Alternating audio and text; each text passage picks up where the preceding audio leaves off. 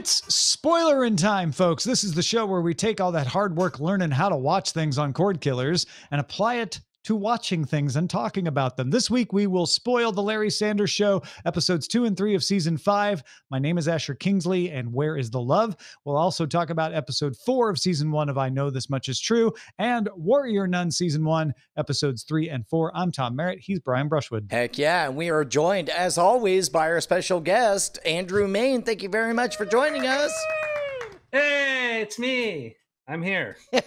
Let's start with the Warrior Nun. Warrior Nun episodes 3 and 4 of season 1. And these are, hold on, why don't they give me episode numbers here? Ephesians 6:11 and Ecclesiasticus 26 verses 9 through 10. Ava joins in, like she finally showed up at the end of the last episode, Brian, and we see her their attempts to indoctrinate her, to confront the fact that she never wanted the halo to be placed inside of her, her saying like, hey man, I just want to enjoy the fact that I got a second chance at life here. Giles tries to defend her from some of the criticisms, etc. What did you think? Man, I love Buffy the Vampire Slayer, and I'm really glad that we have more Buffy the Vampire Slayer. It's weird that they're all going out of order and that all the names have changed, but I sure am happy to have Buffy the Vampire Slayer. I thought actually, the fact that they named one of the characters JC made me know we weren't losing him, but I thought we might lose the cast of characters around him and the folks that squat. I like that she is now kind of returned to them in Ecclesiasticus in episode 4. It feels like they're not making much use of the entire crew, though. They could have just had JC, the increasingly obviously named JC, yes, be the one, right? Number one, I have no problem with the obviousness of the name JC.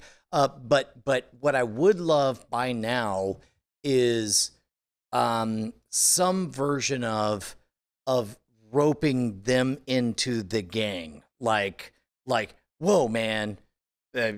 We were cool with putting the halo in the Warrior Nun, but we didn't sign up for this crazy cast of miscreant characters. Like we all know this is where it's headed. So it's like speed it up, get to that part. That's right. I would love that.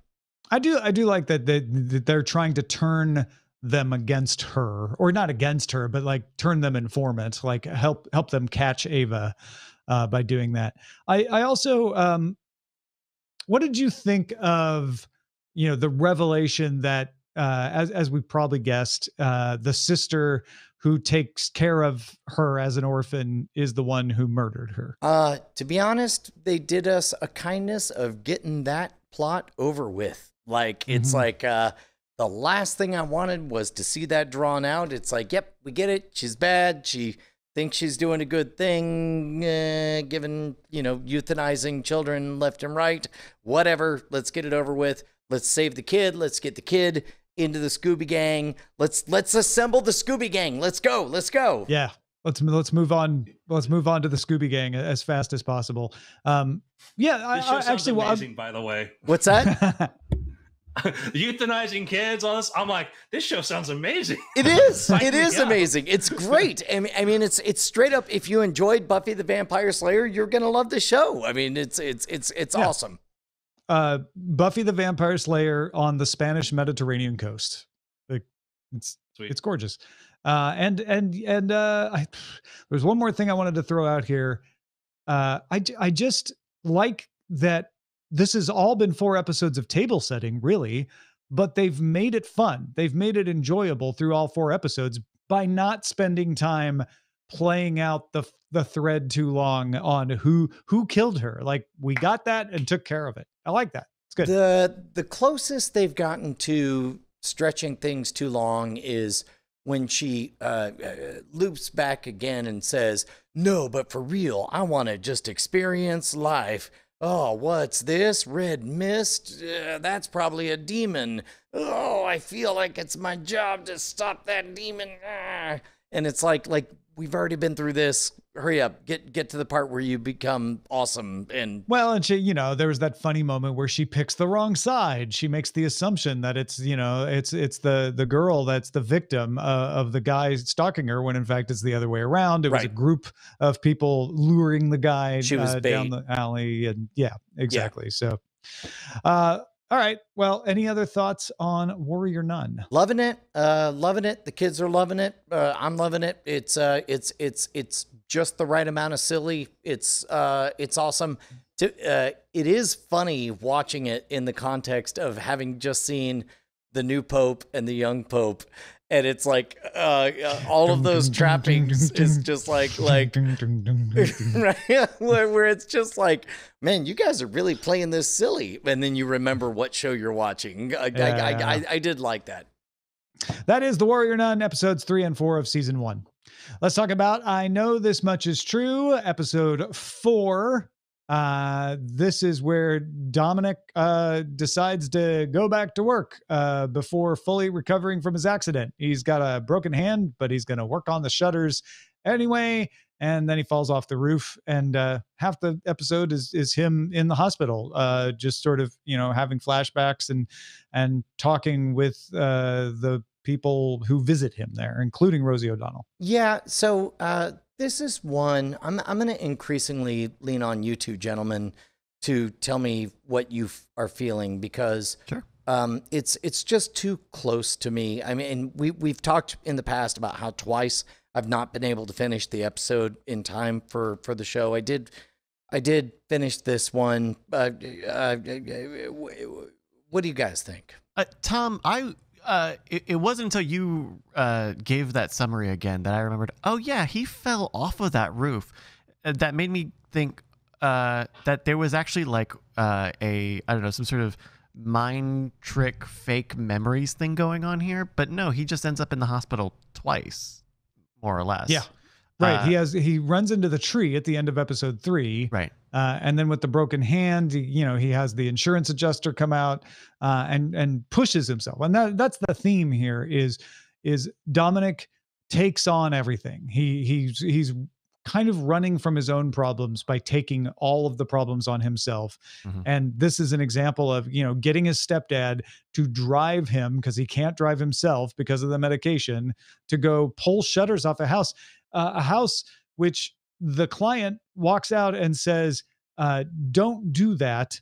It's not a good time. Yeah. And Dominic's like, well, I can't drive myself away from here. I can't go anywhere else. Yeah. I put myself in the situation where I can't get out of it. So now I have to keep doing it. It's interesting that we keep sort of seeing Dom take the role of not only someone who wants to put these responsibilities on his shoulders, but thinking he's the best person to do it, or the most compatible person to do it, right? He wants to pull Thomas out of the hatch. Is it called the hatch? Out of the mental facility that he's in right now, and live with him while he's like got a job, but his brother needs to be under.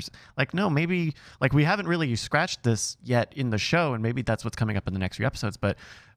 Hopefully Dom recognizes that like his responsibilities here is not to do everything, and things may actually be like Thomas might be best in this place. Would I be wrong in smelling that like around this time,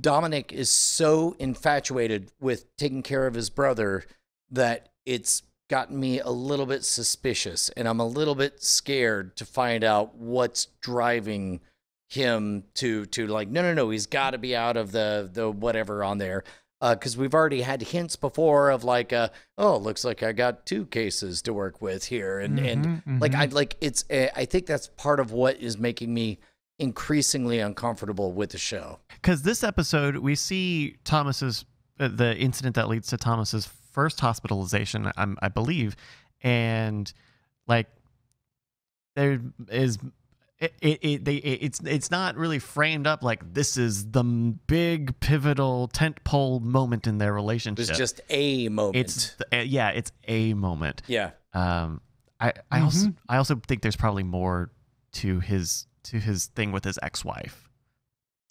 Yes. By the way, what a cool idea for a bar where you have phones at everybody's table and you pick them up and talk to each other. Yeah, that was nice little bit of table setting there.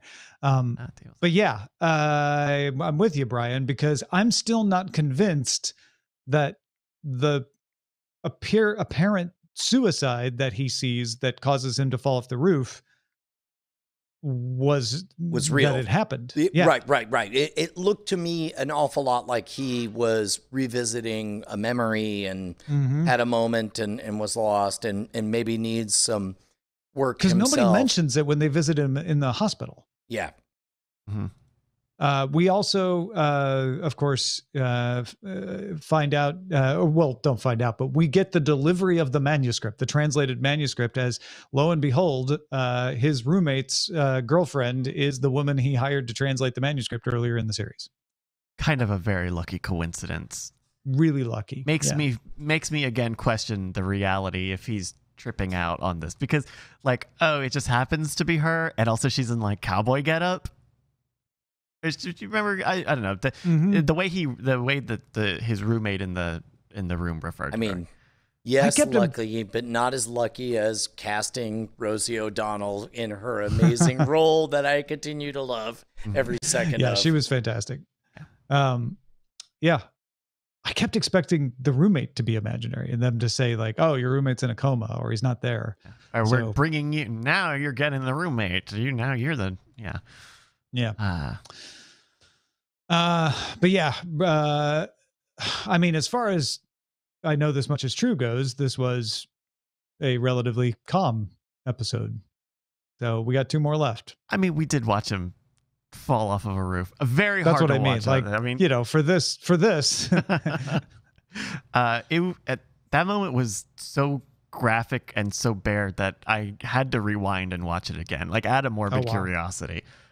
Because I couldn't tell if it looked really fake because it was very fast, or if that's just the reality of if a body of what fell it looks like to fall off of onto a box truck and then onto the ground. Like, reminder, this is a very challenging show for me. I'm having a very hard time and not enjoying it. But happy that there are 2 other people walking this journey with me.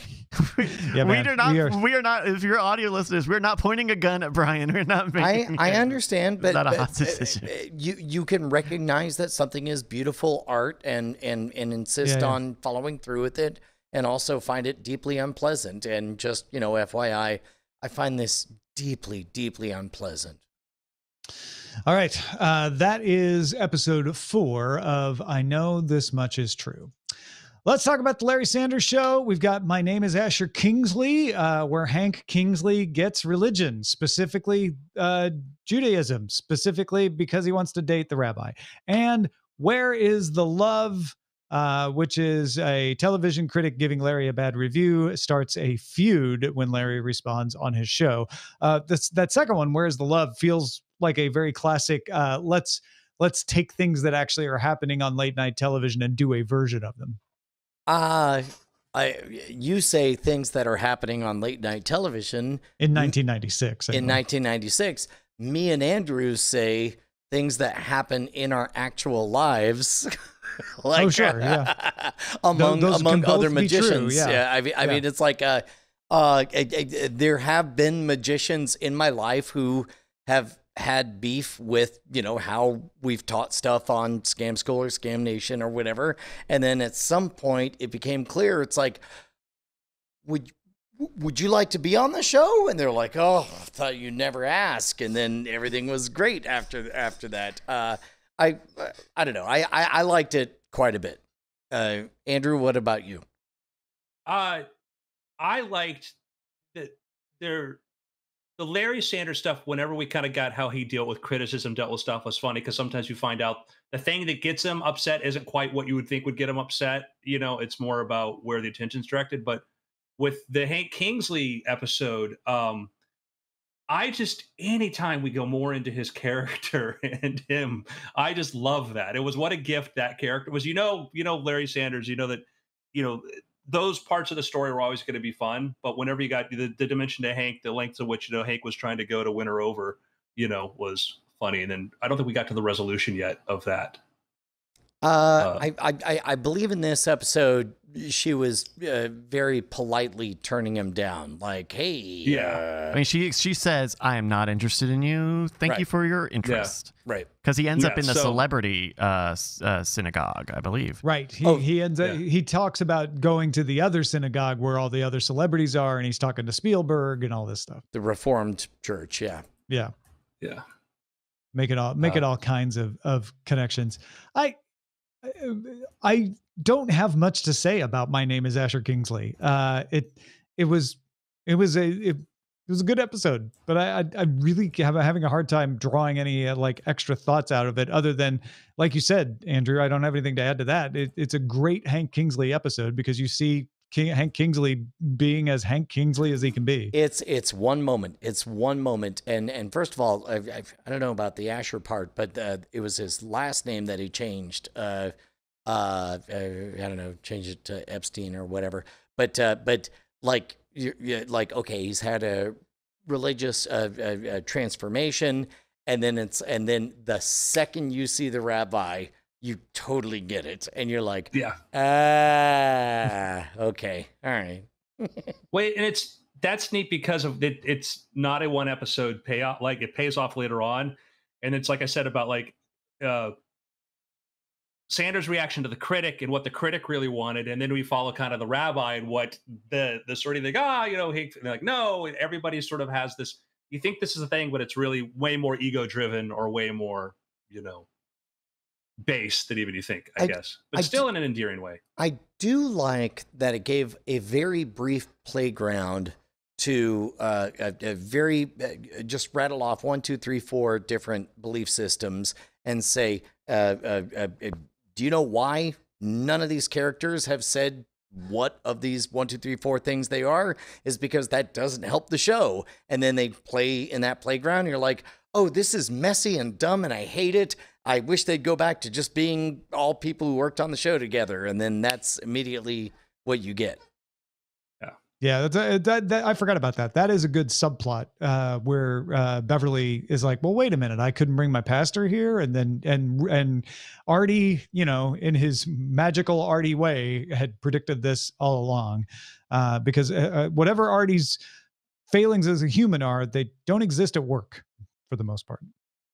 Also, Sally Field and Sting show up in that episode. Or actually, they're in the "Where's the Love" episode. Sorry. Yeah, and we see Larry dating Sally Field. Yeah. That's the thing I didn't expect. It was awesome. No, that was awesome. That was yeah. He's on a date with Sally Field when he sees Tom Shales in the restaurant at the very end. Yeah, right. And speaking a little bit to kind of what Andrew said earlier about setting up later things like that. His conversations with Sally are setting up bigger arcs in the coming seasons. I believe, if I remember correctly, talking about, well, what I don't do TV anymore. I'm Sally Fields. Yeah. By the way, Tom Shales, only acting credit, Larry Sanders Show. Yeah. Oh, wow. I just pulled that up here too. I'm like, that was neat that Tom Shales as Tom Shales. And Tom Shales as Tom Shales. He did appear on MST3K as himself, though. Wow. Very selective. Any other thoughts on Larry Sanders Show, season 5, episodes 2 and 3? No, these were classic Larry. And I mean that sometimes I mean that as, oh my God, classic Larry. This time I mean it as classic Larry. Yeah. I mean, the things that are notable about these episodes aren't new to our discussions of Larry Sanders Show. I think that's where I'm at. It's a lot of the things we like about Larry Sanders Show are in these episodes.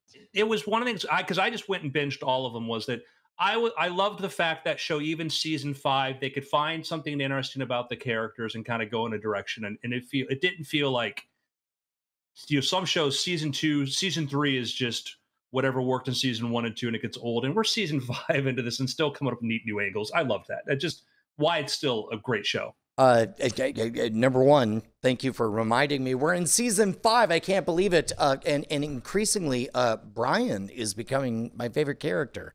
The assistant to Hank. He's like, I don't know. He's so kind and dialed in and knows all of his foibles and such. I don't know. Yeah, Scott Thompson. Yeah. Yeah. Oh yeah. Brilliant. That's the Larry Sanders Show, 502 and 503. My name is Asher Kingsley, and where is the love? That's it for Spoilerin Time. Andrew Main, thank you so much. Thank you for having me. If you want to direct people to find out more about, I don't know, maybe a novel or something, where would they go? Go to Amazon, type in Andrew Main, M-A-Y-N-E, and you can see my books that are available there. I have a new one out called The Girl Beneath the Sea, which is about a woman who's a police diver in South Florida and kind of the adventure that sort of sets her on her path into getting involved in law enforcement. Excellent. Next week, we will be talking about Warrior Nun again, 105 and 106. I know this much is true, episode 5, and Larry Sanders Show, episodes 4 and 5 of season 5. That's it for us. Thank you for supporting us on patreon.com/Cordkillers. You get these episodes a little earlier if you do that, and we will spoil you again next time. Also, if you're a patron, stick around for the after talk because we're going to talk about devs.